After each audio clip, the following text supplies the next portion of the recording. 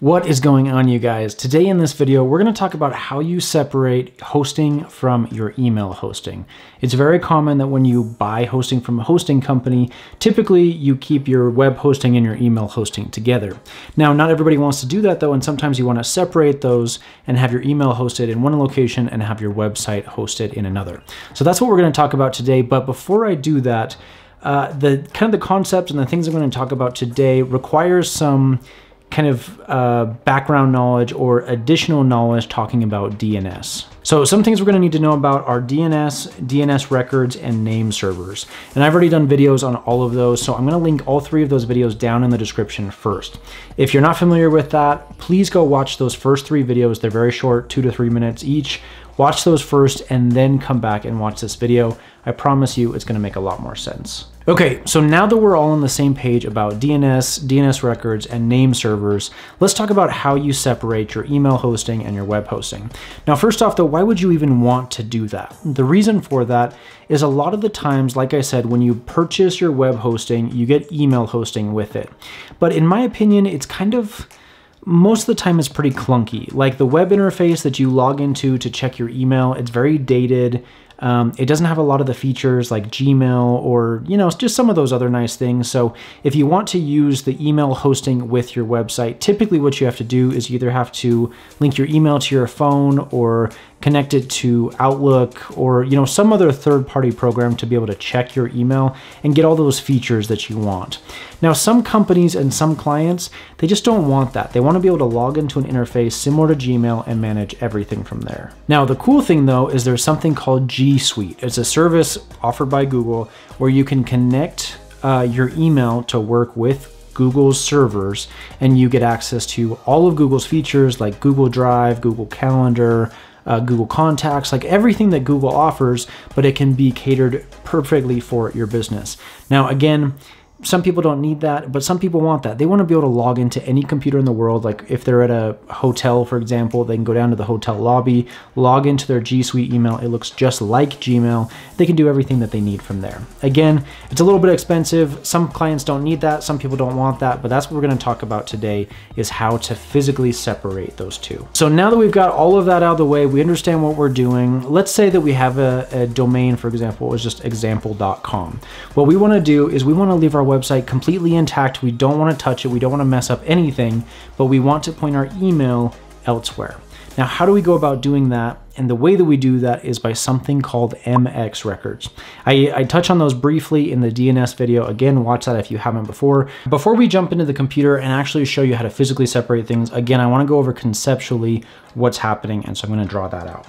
So let's say, for example, that we've got our domain, and again, it's example.com.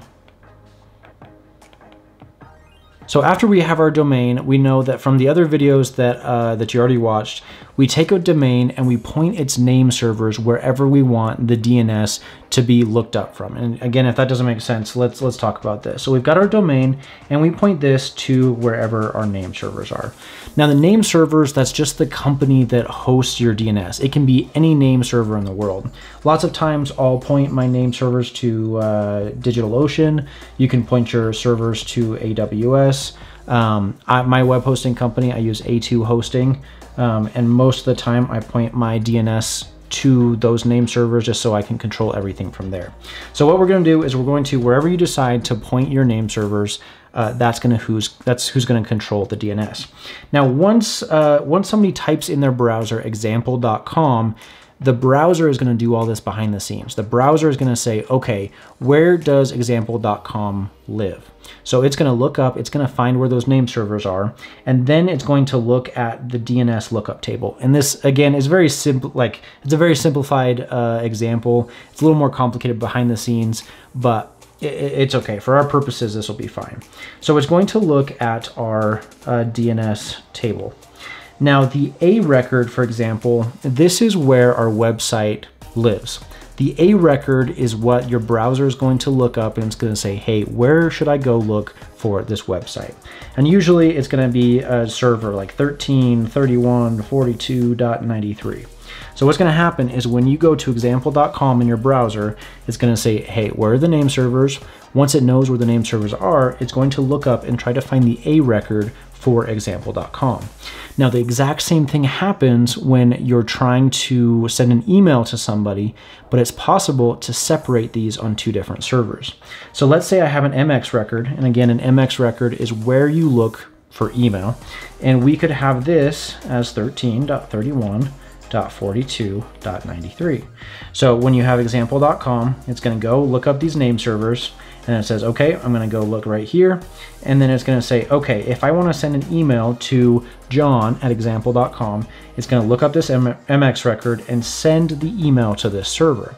Now, the cool thing though, is if we want to separate our email and our website and have them be on two separate locations, two separate servers, we can do that. All we have to do is we have to change this MX record. So we can add a different MX record, and we can change this to 46.92.31.14, or whatever the IP address is, whatever. Actually, when we set up G Suite, for example, you don't actually use IP addresses, and I'll show you that in just a second. So now, if I go to example.com, it's going to take me to this A record, but if I want to send an email, it's going to not use this MX record, it's going to use this MX record and know to send it to there. So you can have two different servers in two separate locations for your name servers and your DNS. Pretty cool, huh? Okay, let's jump into my computer and we'll show you a real live example of how this is working. Okay, so I'm in my cPanel right now, and this is for a client that I was working on this week, as I mentioned earlier. So what I'm going to do is I'm going to type in DNS here, and I'm going to go to Zone Editor. And if I go to Manage, I can see here you can filter by A records, your IPv6, we're not going to worry about that, CNAMEs, and MX records. So the nice thing is if you look right here, so Textile Graphics, again, this is a client that I'm working for, they're a clothing company, and their server is this address right here. So when you type in textilegraphics.com in your browser, it resolves that to this IP address of 13.248, yada, yada. This is not sensitive information. Some people are like, oh, why are you showing that publicly? No, it doesn't matter. Anybody can go and look up this information. It's totally safe.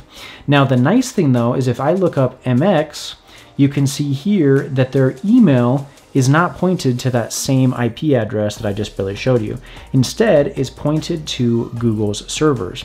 And in fact, you can find this information very easily if you open a new tab and just search Google, and we type G Suite MX records. You can click on this first link right here, and they're going to show you these are all of the records that you need to add in order to point your email to them. Now, of course, you do have to pay for a G Suite address, but behind the scenes with the MX records and everything, that's all you have to do. So in my Zone Editor, my DNS records, I can see that I've got everything pointed to Google servers instead of the same server as the website. Okay, that's really all it is. It's very simple. Once you make these changes, typically you have to wait, I don't know, an hour or two for DNS to kind of catch up and propagate throughout the rest of the world. But after you make these changes, you're set and you're good to go. So I hope that's not too confusing. It's actually very simple behind the scenes what's going on. But if you have any questions, let me know down in the comments below. Happy to help out the best I can. Until then, thanks for watching. I'll catch you guys in the next video.